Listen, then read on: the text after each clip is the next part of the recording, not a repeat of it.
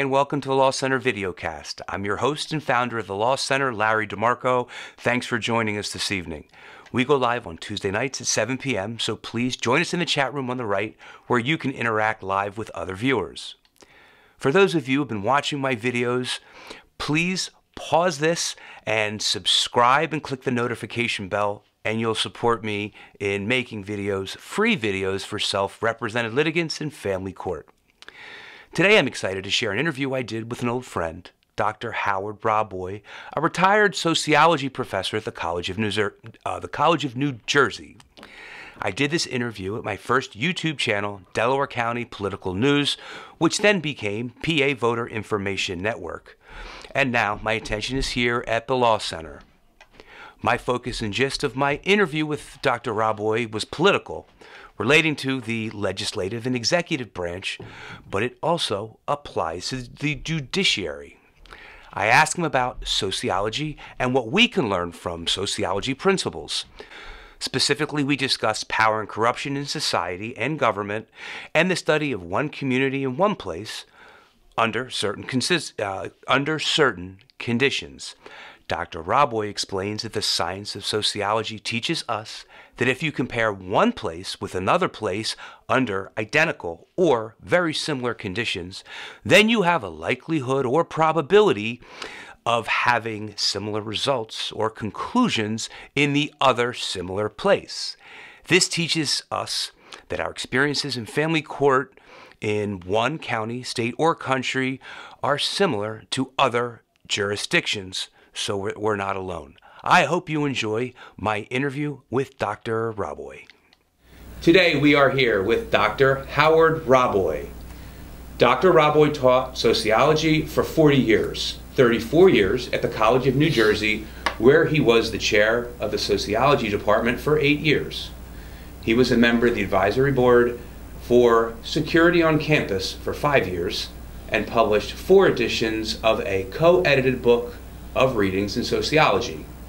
He also published 12 articles in refereed journals. Howard, thank you for joining us here today on Delaware County Political News. Pleasure to be here. Howard, you've been a sociology professor for 40 years. What is the study of sociology? Sociology is a study of society and how it affects the individual, and also you could say how the individual affects society.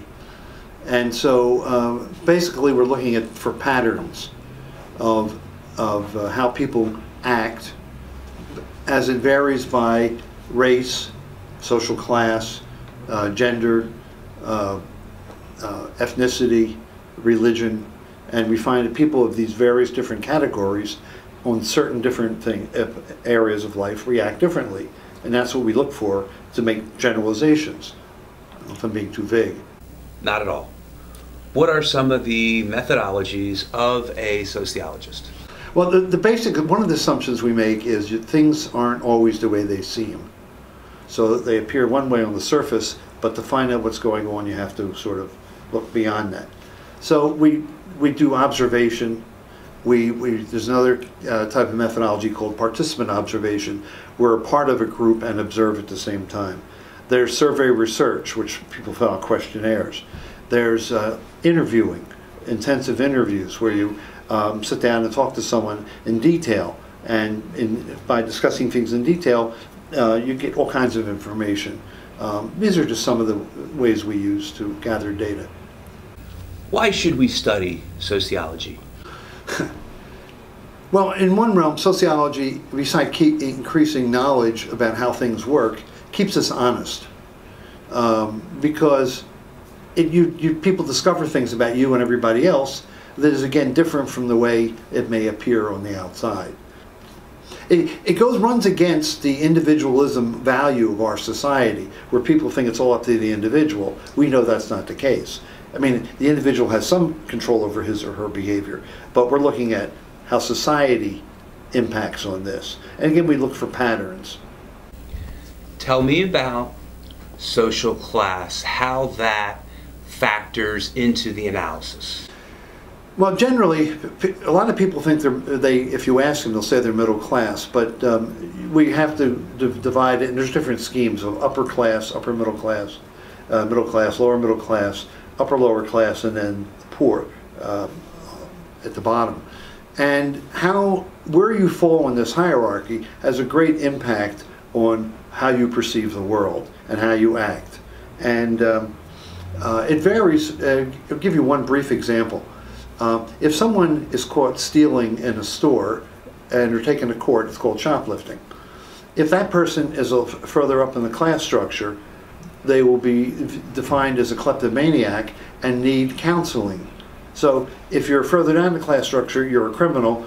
If you're further up in the class structure, you did the same thing, but you need counseling. Generally, the higher you are in the class structure, the more likely you're being viewed as a good person.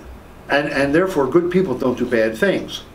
So therefore, there's a great breadth of tolerance in terms of what people do before they're labeled as deviant. And they're allowed to have, quote, idiosyncrasies. As you go further down the class structure, that range of accepted behavior is much narrower. And if you step out of line there, you're, boom, all of a sudden, you're deviant, because people expect you more likely to be deviant. So therefore, people at the top, it's white-collar crime, get away with all kinds of things. And people further down are going to get caught. And also, the penalties, as you go further up in the class structure, are much lighter. White-collar crime, person could steal millions of dollars in white-collar crime and get 2 years in a federal prison, which is like a country club prison. Someone who holds up 6 liquor stores will be in a state prison somewhere for a long period of time. So we assume equality. We're said all men and women are created equal, but we know that's not the case. And so how the inequality comes in, look, you can see it in terms of social class. Certain religions have higher status than the others, and minorities have lower status. So I mean, there's many kinds of ways in which we're not all equal, and how we're not equal are some of the patterns that we look for. Please give us some examples on how we can use sociology to control our environment. Okay. And take practical lessons from it. Okay. Again, things don't always seem the way they are. I mean, that's a good assumption. It's not true. Nothing's true 100%, but that's a pretty good assumption. And so, a sociologist, Bill Chambliss, was out in Seattle, the University of Washington, and he wanted to study political corruption. And they said, "Don't study Seattle. I mean, it's a new city. Go to Chicago. Go to some old city where there's a political machine. There you're going to have lots of corruption." You said they, other sociologists? Yeah, or people in town, you know. So he went around Seattle, and he noticed there were these illegal poker games going on in bars. There was a back room. He ignored their advice and decided to do it anyway. Yeah, right. And so he finds all kinds of corruption. And then why were these poker games allowed to go on? Because they were paying people off. All right. And then he kept studying this corruption going up the ladder, to the point where he connected it to Spokane, the capital, and eventually by the end of his book, it got to Washington. So he has these national, from national and statewide and local corruption going on, and in a place where it wasn't supposed to be there because it's a new city. So my point is, a sociology point is, if you see corruption in a place like Seattle where it's not supposed to be going on, take it to somewhere else with a similar background, and you're probably, if you sniff around, you're going to find it. I mean, not 100% of the time.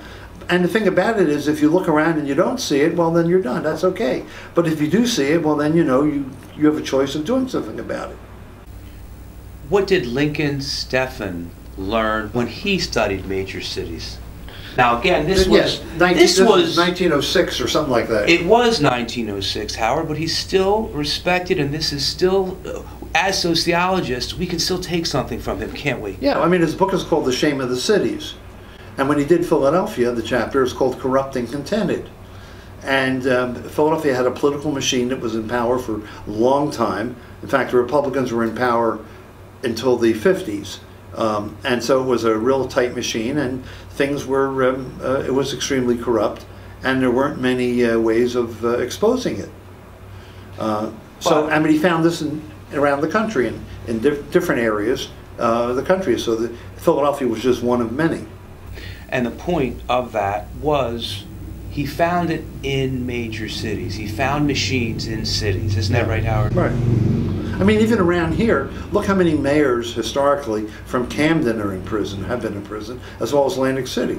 I mean, you know, it's there's nothing new about this. And what was that phenomenon about cities that had machines or centralized power without a checks and balance or a separation of power system?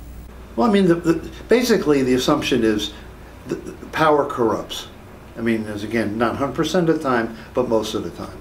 And so when people are in power, and they're in power for a long time, you can expect corruption to occur. I mean, shouldn't be a surprise that it's occurring. It's to be, oh well, what do you expect? You know, I mean, like New Jersey, which is entirely, they say, and Louisiana for the most corrupt state in the country, I always say they should have a corruption museum, because New Jersey has so many great examples of absurd corruption, obscene corruption. But you know, you're going to have corruption, as I said, in most places. Now the degree will vary, and the extent of it will vary, but you can assume that you're going to have, you know, a corruption if you look around enough. Yeah. And one of the reasons for this is we're all human. People get in office. To get in office, you need money to get contributions, and people expect something back for their contributions to help you get in office. They expect favors.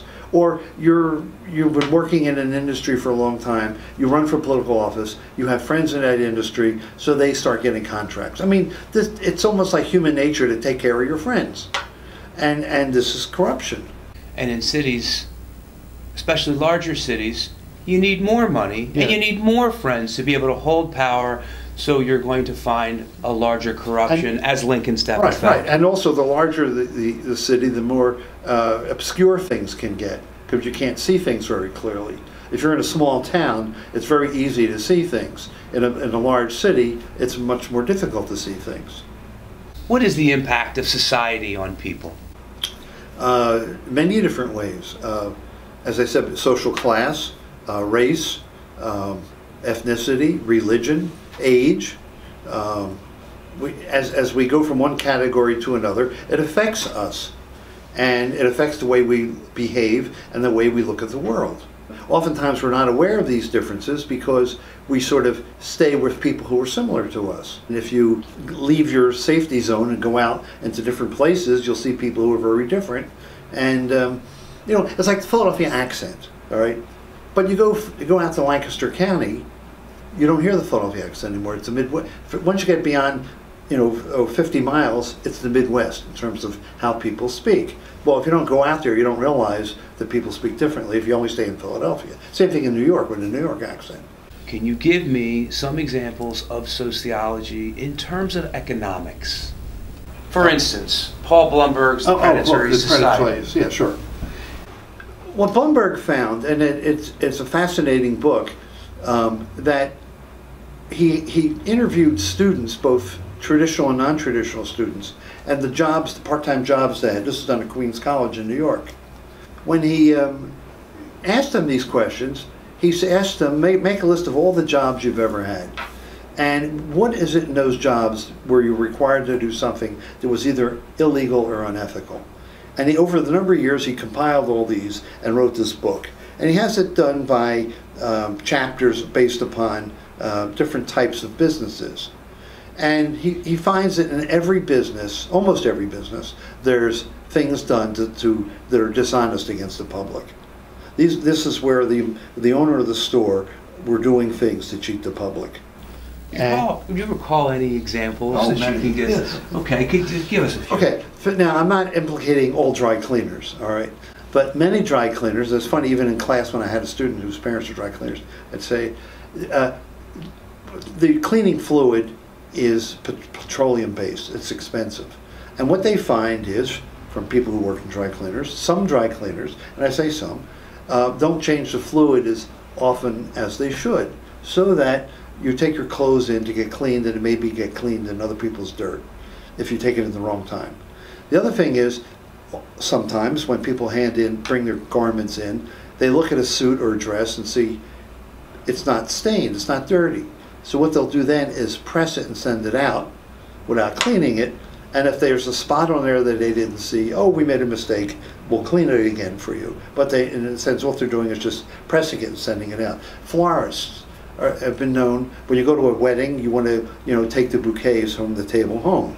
If you go to a funeral, you don't bring flowers home from the funeral. So when he found in his study that when they do wreaths for a funeral, they have very pretty flowers in the front, but dead flowers in the back to give it depth.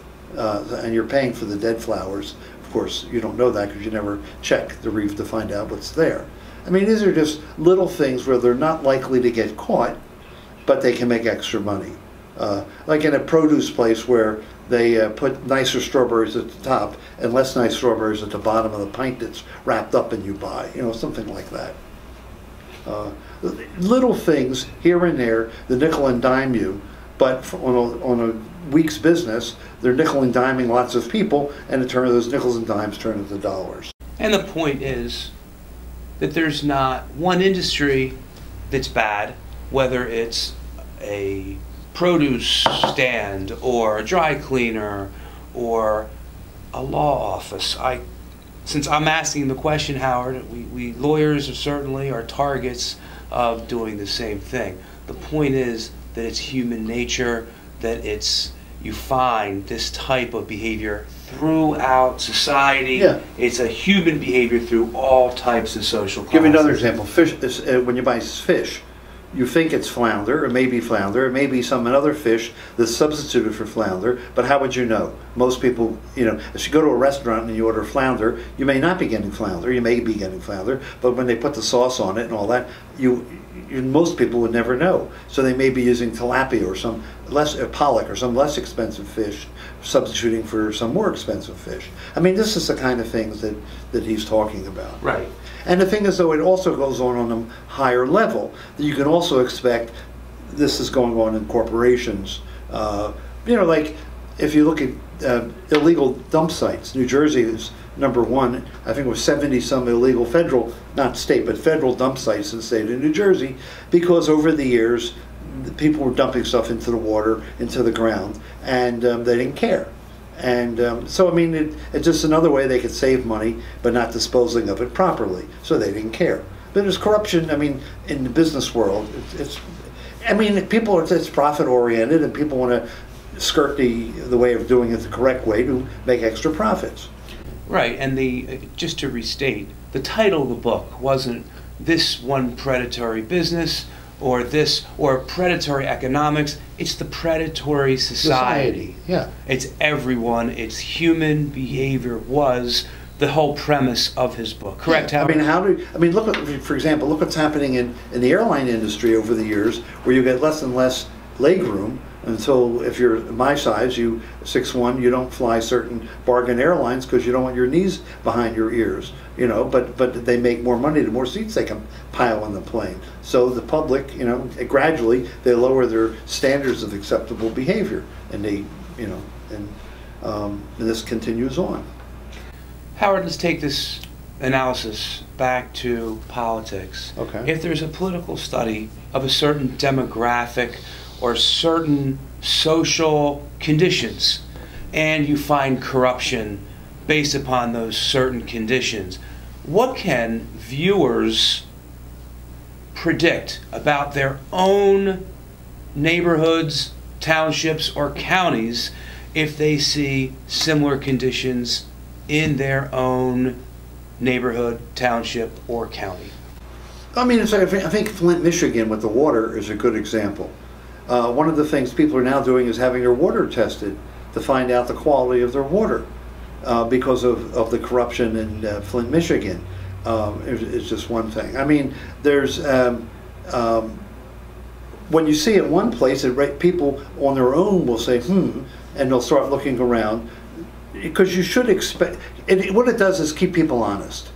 Because if people know you're looking around, they're more likely to be honest because they don't want to get caught. People don't expect to get caught, and they don't want to get caught.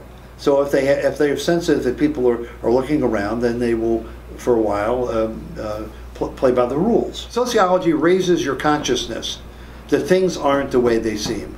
And if you're thinking about corruption, Philadelphia still has examples of corruption in recent years, and it's history. You have a political machine.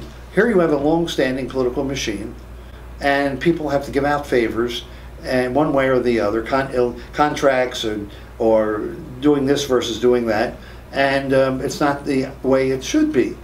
What similarities do you need to see in both places? Well, it depends what we're looking at. What are the factors that you need to see in the two separate places? Could you give me examples of factors that you want, examples of the types of factors that you can see from one place to the other? Yeah, okay. Historically, and Philadelphia is a great example of it, GM got together with the tire companies and the oil companies starting in the 30s to get rid of trolleys around the country because they don't use, GM didn't make trolleys. Petroleum companies don't make money because they don't use petroleum and they don't have rubber tires. So they went around on a lobbying effort around the country and got cities all across the country to get rid of their trolleys and put in buses, as happened in Philadelphia in about '57. And so there's a great documentary on this called Taken for a Ride that shows what happened in one city, happened in Detroit, Cleveland, Philadelphia, Baltimore, and so. And so, the public found themselves on old smelly buses in the old days rather than on the trolley cars, which they liked. And this was done by three corporation or types of industries getting together, and this is the impact on the public. But you can see it, similar things happening in various cities. You look for it here, there it is over there. So what happened in Detroit happened in Cleveland. So if I can summarize what you're telling me, if you have similar demographics, social factors, and other economic circumstances in one area, and if our viewers can identify the same social factors, demographics, and economic circumstances in their own areas, they can know that they are likely to find similar behavior going on in their own location. Right. That's the problem. So once if you can raise people's consciousness, then they'll start looking. And one of the things that was found in the predatory society is that most people don't expect to get cheated. And the more you trust the shop owner or whoever it is, the more likely you are to get cheated. So, but if you don't trust them, then they can't cheat you. So what sociology does is it raises consciousness, and it can then expose the process, to go behind the scenes and see what's going on. And once you get your consciousness raised, then you may put pressure on the government. I mean, Flint, Michigan is a horrible example of this. But poor people, got together and now are putting pressure, or have put pressure on the government. And now the state come in and the feds have come in, and people are going to jail who made these bad decisions. How accurately does sociology predict human behavior? Not 100%, I'll never claim that. But what we do is compare it against randomness. What is a random chance? What is randomly what's likely is occurring, and then the degree from which we depart from the randomness strengthens our patterns, because it's more than random that this is occurring. So if we have corruption in one place and corruption in another place, it's certainly not random that this is going on. There's something else going on. And then what you do is then you want to look for the patterns of causality that leads to this. Howard, I have been showing my viewers interviews, multiple interviews of township officials, experts, and candidates, circumstances that are going on in Delaware County. A one-party rule, things like gerrymandering, problems of health care, and other factors. If people that don't live in Delaware County recognize identical circumstances to their town, how can sociology help them learn about their own hometown? I'm not a fortune teller. I can't tell exactly what type of corruption is going to occur where. No communities are identical. If you have certain things in one area and you go to another similar area, you might look to see if the same things are going on there. Often they are. Well, Howard, that's all we have time for today. Okay. I want to thank you for being a guest It's been a on pleasure. Delaware County Political News. I hope you found this interview helpful and informative. What I take from it is that there is sociological, scientific support of what we already know, and that's that if we as litigants see problems in the family court system, we're not alone. It's happening in other counties and other parts of the country, if not even the world. I take that somewhat as consoling, and it means that problems that we have in court aren't necessarily personal. The other important point that many of the problems in our court system are not necessarily caused by bad people. Powerful people behave similarly. What I like to do is not focus on the bad people, although they do exist, I suppose, but I focus on the bad system that needs to be improved and reformed. You can go to my playlist about court reform to learn more about what I propose as reasonable reform measures and what stakes we can take to make them happen. As advocates, our actions that we take as a group matter because we all have a common battle to fight, and it isn't in just our township or county or state that needs reform. It's other parts of the country as well as other places in the entire world. As a general matter, we shouldn't be forming dozens or hundreds of different nonprofits to reform the system. We should be merging and partnering together behind our common causes. Thanks for watching. Don't forget to like, comment, share, subscribe, and click the notification bell to be alerted of my new videos. Tune in every Tuesday night at 7, where you can watch with other live viewers. Please check the description portion of the video to learn more about that playlist of court reform and also learn more about my channel. Signing off. Tune in next time. Bye for now.